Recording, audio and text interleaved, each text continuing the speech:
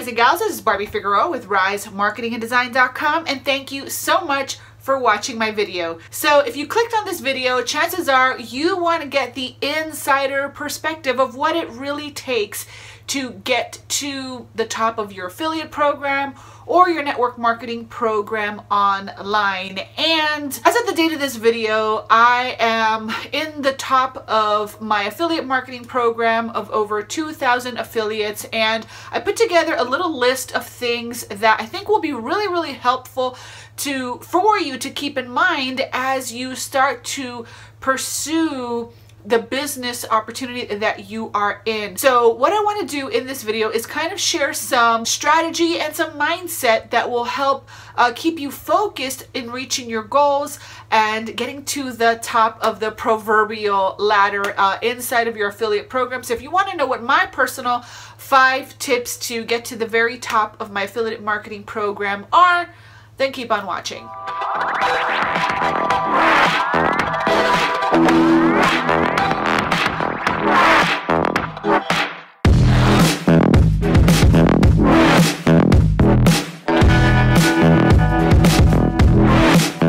Guys and gals, well, thank you so much for watching my video. Again, this is Barbie Figueroa with RiseMarketingandDesign.com. Please take just one little moment to like this video and subscribe to my channel. I would truly appreciate that.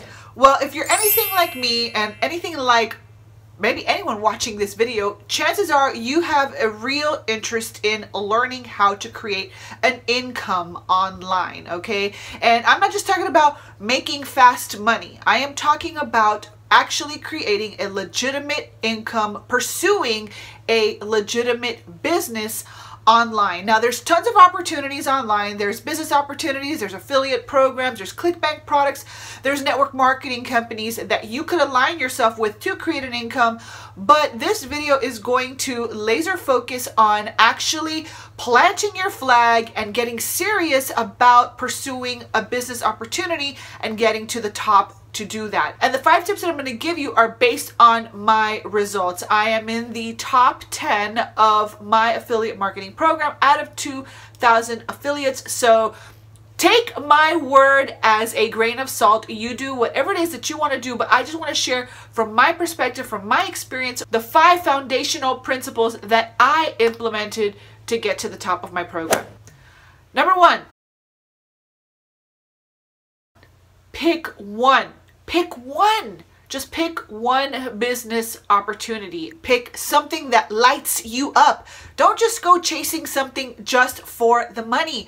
I promise you that usually ends in a dead end, because even if you make a lot of money, you can end up feeling miserable, unhappy, unfulfilled with what you're doing. So I recommend that if you are going to pick a business opportunity, that you pick something that lights you up, something that you're really interested, a cause you can get behind, something that is fueled by passion, because that passion is going to fuel your daily activities to make sure that you reach your goals. So pick a business opportunity that lights you up. If you're into health and fitness, pick a health and fitness opportunity. If you are into internet marketing, pick a business that has to do with internet marketing and that you love the community, you love the product, you love the compensation plan, you love everything about it so much that when you wake up in the morning, you're just like on autopilot. It's just what you do. You just wake up and take the actions necessary because you just love what you're doing so much. So pick a business opportunity, one, just one,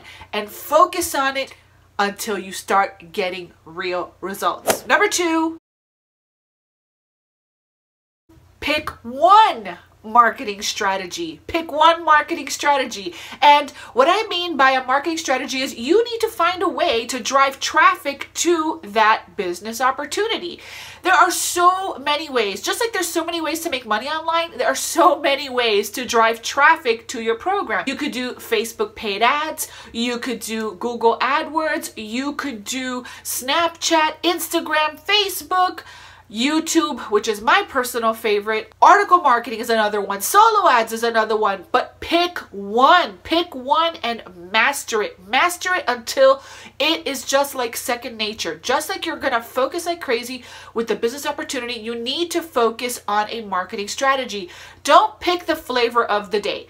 Just because a lot of your friends are generating tons of leads on Instagram doesn't mean that it's going to work for you. I am totally all about picking something that is aligned with your strengths, that is aligned with your interests, and that if you can, it is aligned with something that is so natural to you that it just comes like second nature. For me, YouTube is that thing. I flip on my camera, I have an idea of what I'm going to say, and I just roll with my content, and it just comes easy to me. And then once I'm done filming my video, I go to my editing software and I enjoy the editing process because I can have fun with it. I can add different sound effects and different transitions. So I find it fun and it's very, very effective. Another reason I choose video marketing is because of its SEO power and because more often than not, I am targeting people who are the lowest hanging fruit, which are people who are actually searching for my information because video marketing such as YouTube is based on search. So that is the one main marketing strategy that I focus on. You won't find me really posting on Instagram.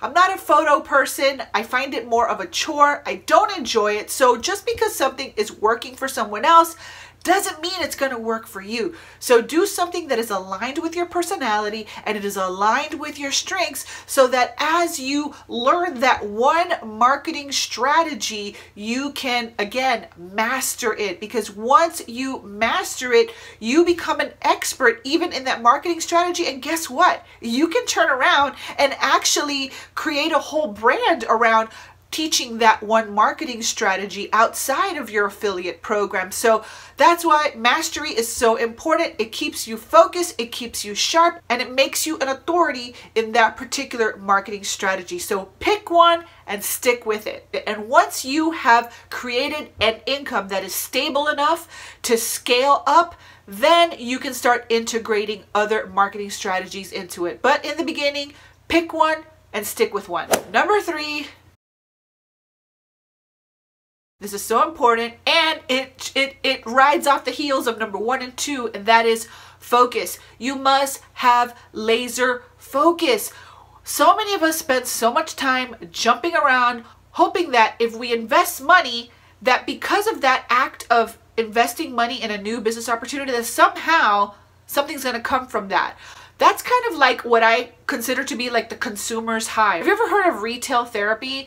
Usually retail therapy happens because you're either depressed about something, you feel stuck, you just feel whatever, and you need to get those endorphins going. So what do? We go to the mall, we shop, and just temporarily, that new item makes us feel good, but it's temporary. And so when we join different business opportunities, thinking that if we just join different business opportunities, that is going to be the answer to finally creating a breakthrough, this is wrong thinking. I've been there, trust me. When I first got started, I literally joined anything that was in my path because I thought, well, the more things I have in my arsenal, the more I have to sell. But until you sell one thing, if you can't even sell one thing, what makes you think that you're going to be able to sell 7? So focus. Focus is your friend. Focus is critical. Focus is required discipline. Have you ever seen like a video of someone trying to light a match, right? And they use the power and the energy of the sun through a magnifying glass so that they can ignite a little fire, right? With the magnifying glass and the energy of the sun. The only reason that works is because of focus, the focused energy of the sun. So you have got to stay focused. Don't join a bunch of different opportunities. Pick one, stick with that one, and focus until you start to get results. There are things around you that are going to tempt you, they're going to test you, and they are going to make you feel impatient. And that is where the true struggle is. Just fighting yourself from wanting to get too ahead of the game when you're not there yet. So focus on that one thing.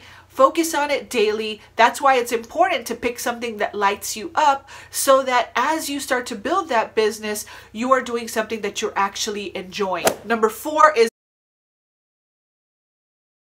honor your priorities. About 8 years ago now, I was in a network marketing opportunity, and I did the old school way of trying to build my network marketing company. Yes, I did some online stuff. I had a video channel and I was prospecting online, but I was actively prospecting people. I was doing home parties. I was, doing basically what we're recommended to do inside of a network marketing opportunity in order for it to work. But guess what? In that process, it was actually driving a wedge between me and my family, because I didn't have any boundaries. I didn't have a work schedule. I didn't know how to say no. I didn't know how to turn off my phone. And so I was always watching my phone for updates, for likes, for messages. I worked on Saturdays. I worked on Sundays. I worked on evenings. I was on phone calls at night. And guess what? Little by little, it just started to drive friction between what mattered to me the most, which is my family.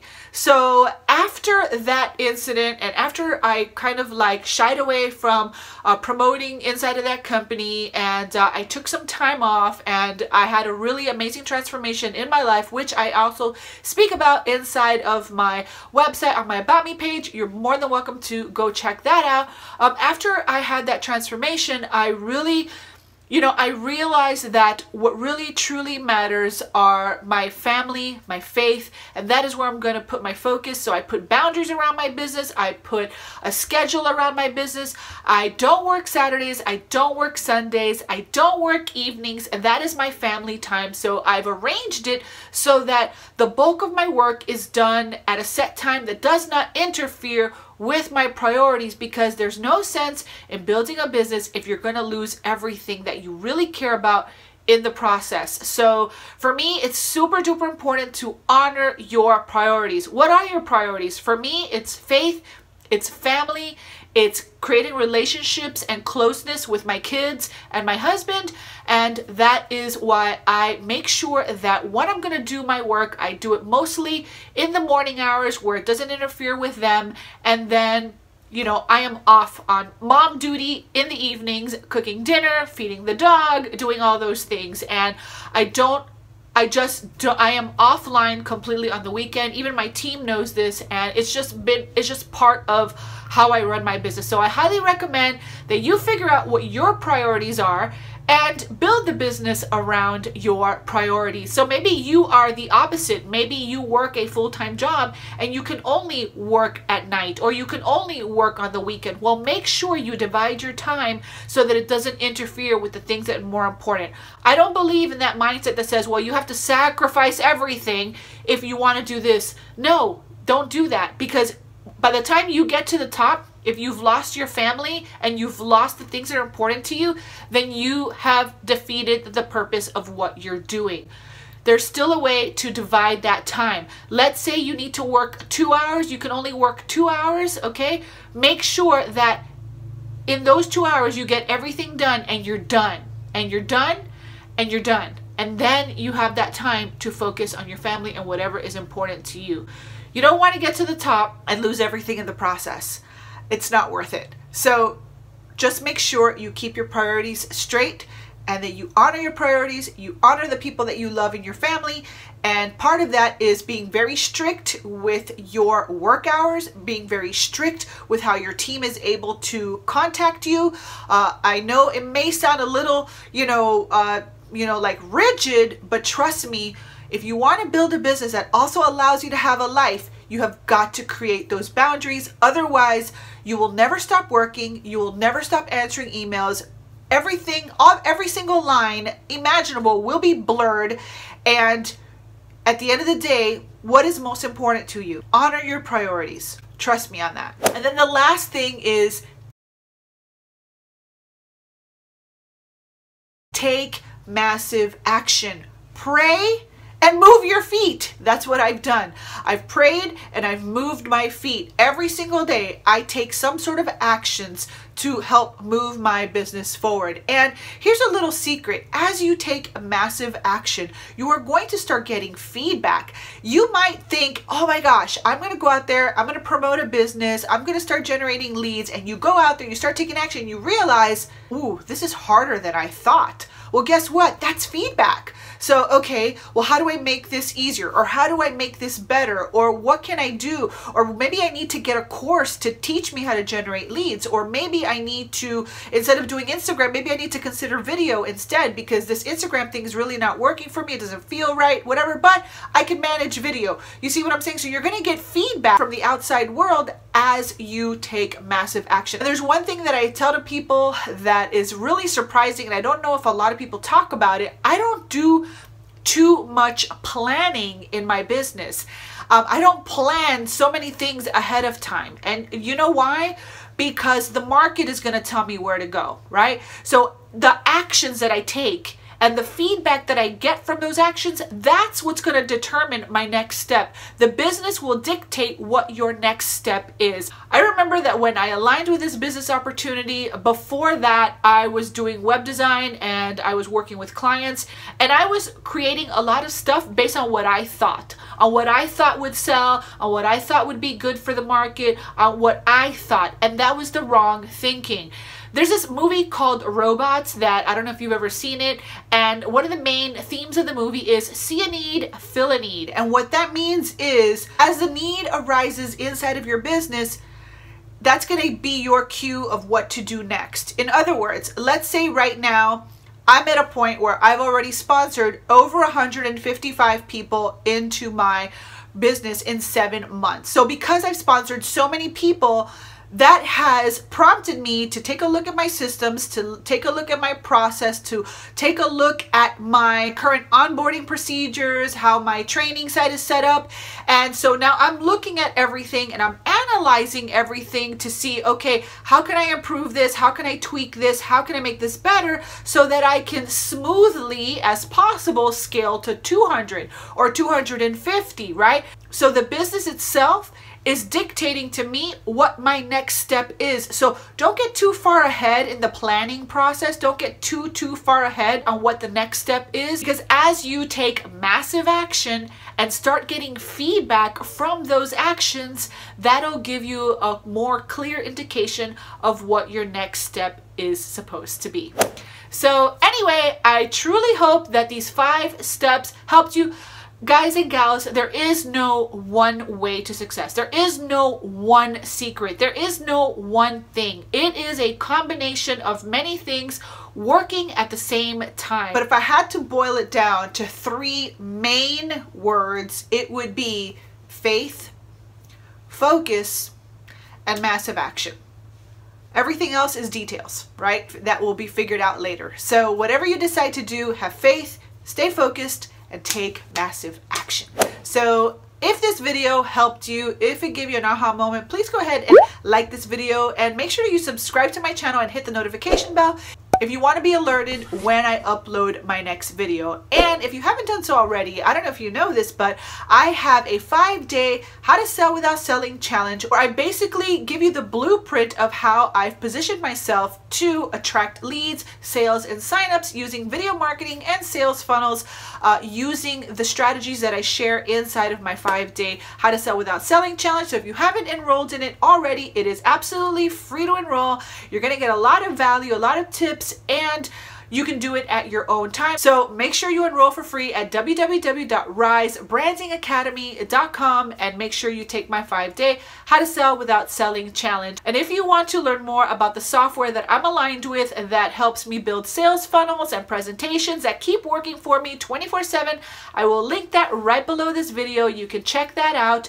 And if you want to even activate a 7-day free trial to test the tools out for yourself, you can go ahead and do that in the description box below. So this has been Barbie Figueroa with risemarketinganddesign.com. Thank you so much for watching, and I will see you on the next video. Bye.